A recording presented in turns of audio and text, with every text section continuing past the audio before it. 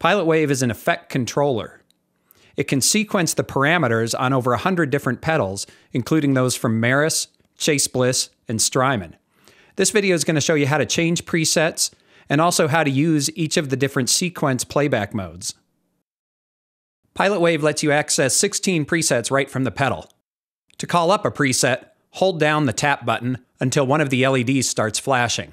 The LEDs let you know which preset number you're using. When just one LED is blinking, those are presets 1 through 8. When all the LEDs except one are blinking, those are presets 9 through 16. Pressing the step button advances you one preset. As you'll see here, we're going through presets 1 through 8, and then when we get to 9, just one LED will be off and the rest on, indicating that you're in presets 9 through 16. When you get to the preset you want, you press the tap button again to engage it. In this case, we're going to select preset number 4. While that sequence is running, again, we can hold down the tap button until one of the LEDs starts blinking. We can step through the presets again, and if you want to go backwards, you hold down the step button for at least 2 seconds, and it reverses direction. So now we're going to step backwards down to preset number 1, and then again, you press the tap button to engage that preset. The first preset mode is called 2-step. In 2-step mode, you step through the sequence using the step button, but instead of advancing once each time the button is pressed, Pilot Wave advances one step when you press down and another when you release. The key to using 2-step mode is to hold down the step button long enough to hear each step. 2-step provides a much more natural and intuitive way to play along with a live band in shifting tempo. You control the speed of the sequence rather than it controlling you.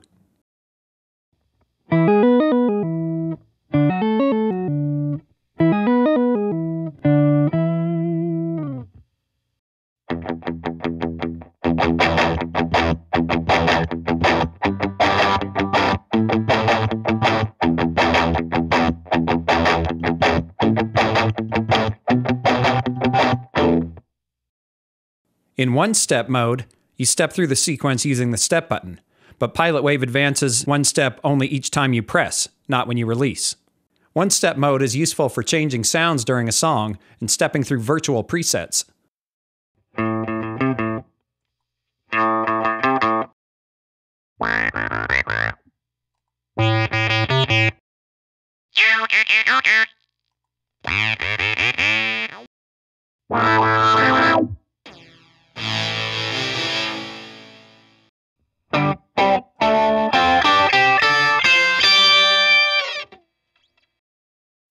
In tap tempo mode, Pilot Wave continually loops through the sequence.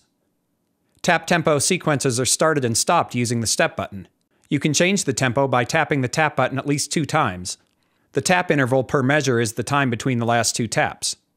You can tap in a new tempo whether or not a sequence is playing.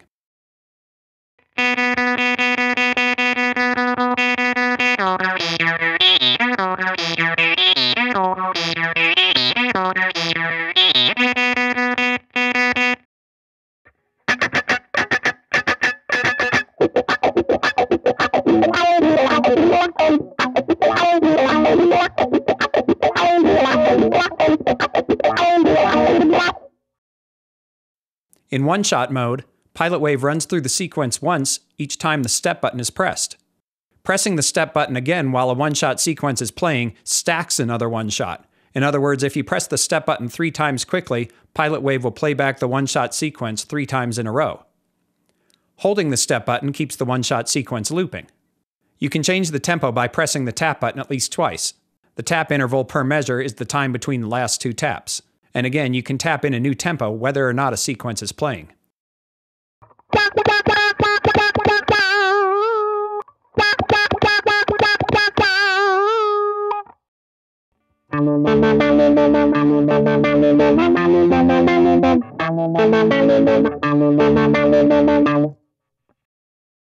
Pilot Wave can also sync to MIDI clock, which lets you synchronize sequences with hundreds of other effects as well as drum machines, synthesizer sequencers, DAWs, lighting rigs, and more. We have a separate video on MIDI clock mode.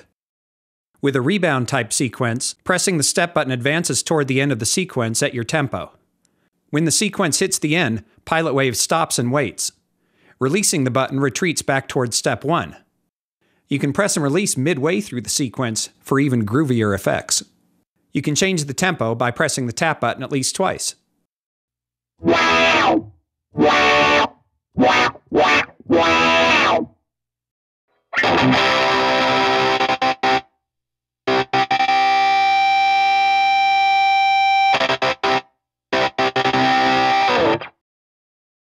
With a rebound saw up sequence, pressing the step button advances toward the end of the sequence at your tempo. And when the sequence hits the end, it stops and waits. When you release the button, it jumps back to step 1.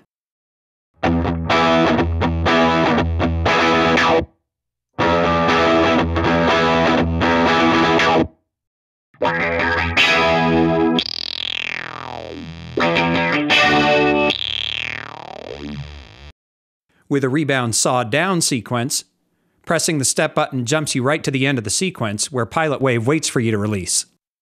Releasing the button retreats towards step 1 at your tempo.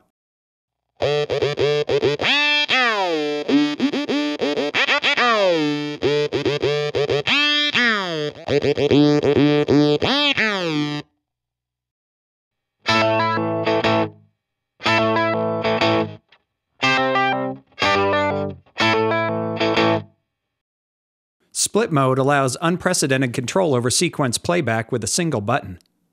Initially pressing the step button advances toward the halfway point. Until it gets there, releasing the button retreats towards step 1. Once the halfway point is reached, playback stops.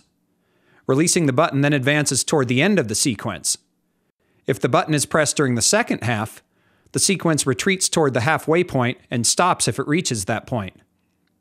When the sequence gets to the last step, it proceeds to step 1 and stops. You can change tempo by pressing the tap button at least twice.